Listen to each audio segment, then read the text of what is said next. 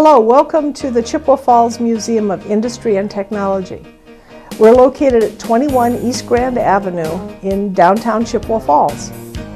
The collection that we have at the museum that is probably our keystone collection is the Seymour Cray supercomputers. However, in the last year, the museum has worked hard to incorporate some new businesses and bring in some new exhibits to the museum to really expand the idea of industrial progress and highlight some of the companies that really made a difference here in Chippewa Falls.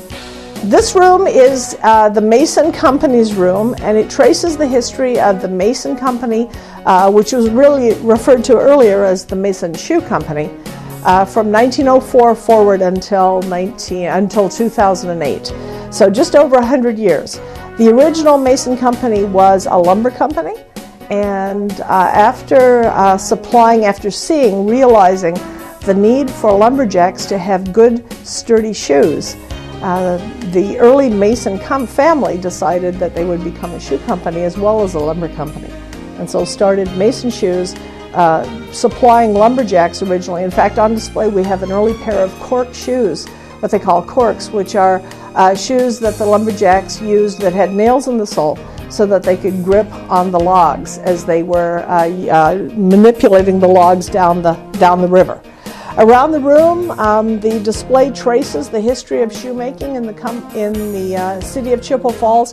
You'll recognize some of the larger pictures, show some of the factories that are still, buildings that are still extant today in Chippewa Falls that you can find as you drive around. And in the center, some artifacts, some early shoes. We have quite a collection here, and it all highlights what goes on, things that are made in Chippewa Falls. W.S. Darley is an important industry here in Chippewa Falls. They make fire trucks, and actually what they do is that they buy the truck from the supplier, and then they outfit the truck and turn it from a regular truck into a fire truck. And the importance of fire trucks, not the engine of the truck itself, but the pump that drives the water. So if you can imagine how important it is if a fire truck pulls up at your house and it has huge amount of pressure so it can shoot water out, put the fire out on the roof of your house, you'll understand the importance of a fire truck. Here's an example of an impeller which acts as though it's a propeller. This is brass, very heavy. This is actually fitted inside the pump, and this is what spins and therefore forces the water out of the hose onto the fire. So the importance of fire trucks is actually the interior, what's put inside. At the back of the room you can see an example. It's a teaching example of a fire truck pump. Darley makes fire trucks that are sent worldwide. A few years ago they made 12 trucks for the African country of Ghana. And for those of you who may have been at the Christmas parade that year, Santa Claus arrived on one of those fire trucks. They were huge. It was massive. They were sent to Ghana. Occasionally in Chippewa Falls, as you're driving around, you'll meet a fire truck that's out being driven and tested. And sometimes it'll have the name of where it's going, maybe Plano, Texas, or Arkansas. You'll never know. You never know where they're all sending their equipment.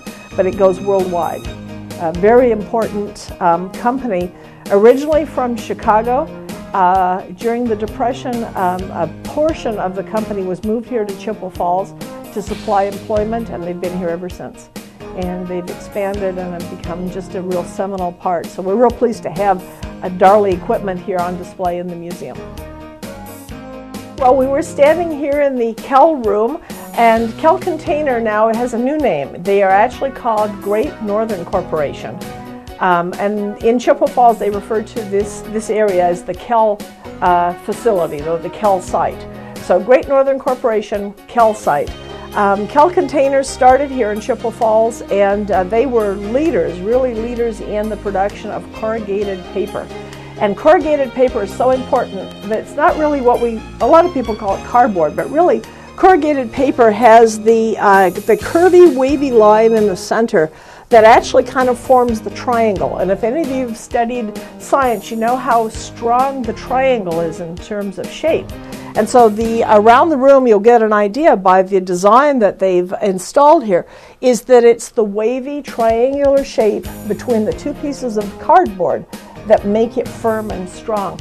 And it's something that we use all of our life now, and find it incredible. I don't think we could survive without cardboard. We can stack it up, we can make tables out of it. As you see right here, there's tables that are good enough in the museum that we can actually put things on and stand it for display.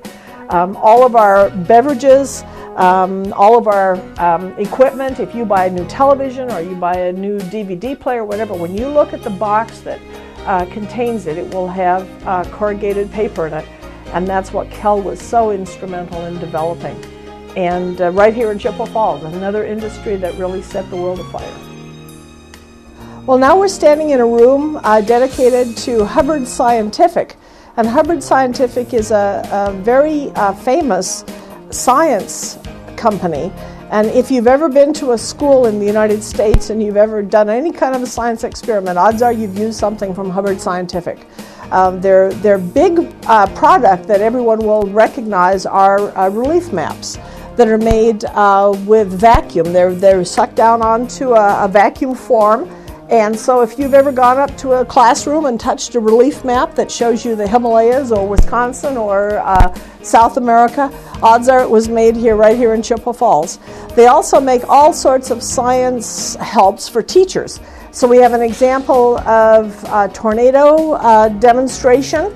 So if you try to teach kids about swirling wind that makes tornadoes, here's a good way to teach them. We also have all sorts of hands-on things from skeletons to electrical generators that can actually fire up and make a light bulb work. Hubbard has a huge catalog, and if you haven't seen what that they have available, it's just fascinating. So actually for a science museum, this is a perfect thing to have for kids to come and see. All the different things that they'll recognize when they're in, quote, formal science class. If you want to visit the museum, we have new hours of open. We are open from Tuesday through Friday from 11 in the morning until 4 in the afternoon. And on Saturdays, we're open from 10 o'clock in the morning until 4 p.m. So we welcome everyone to come to the museum. The charge of admission is $3 for adults and $1 for children. Very reasonable for all the things that you get to see and do here.